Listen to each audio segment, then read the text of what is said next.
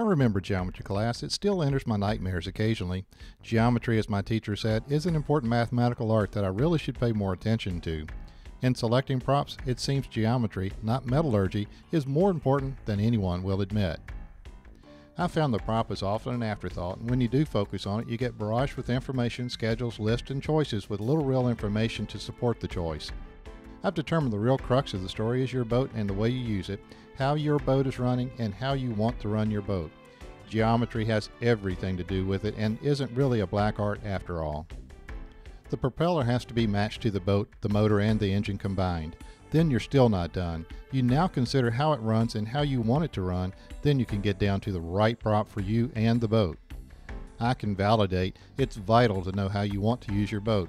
Is it best fuel economy? Much more important as gas passes through $4.50 a gallon today.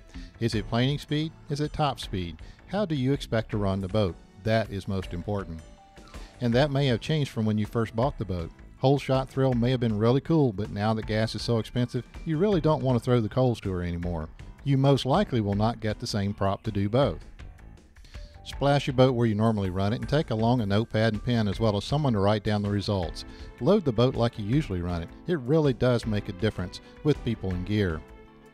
Now you're the boat test captain. Do several hole shots, add up the times and divide the number of times studied. Next, make several runs from 0 to 30 miles per hour using reliable GPS.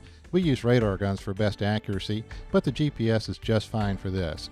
Average this number as well. Then make a chart with RPM and speed. Add fuel if you have the meters on your boat. Chart every 500 RPMs from in-gear at idle up to top speed.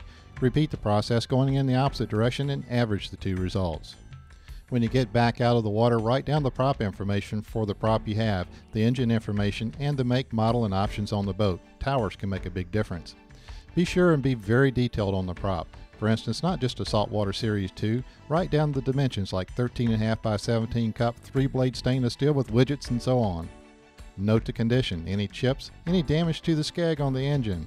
Is there a whale's tail or some other add-on device?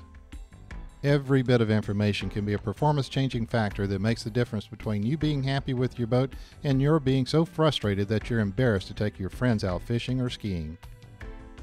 Before we move on, remember, doing good research will be the difference in whether you get the performance you're looking to develop in the boat, motor, and propeller combination.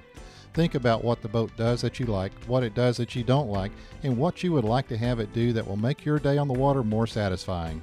If it has to do with performance, it could be as simple as a better choice of a more precision fit in propellers.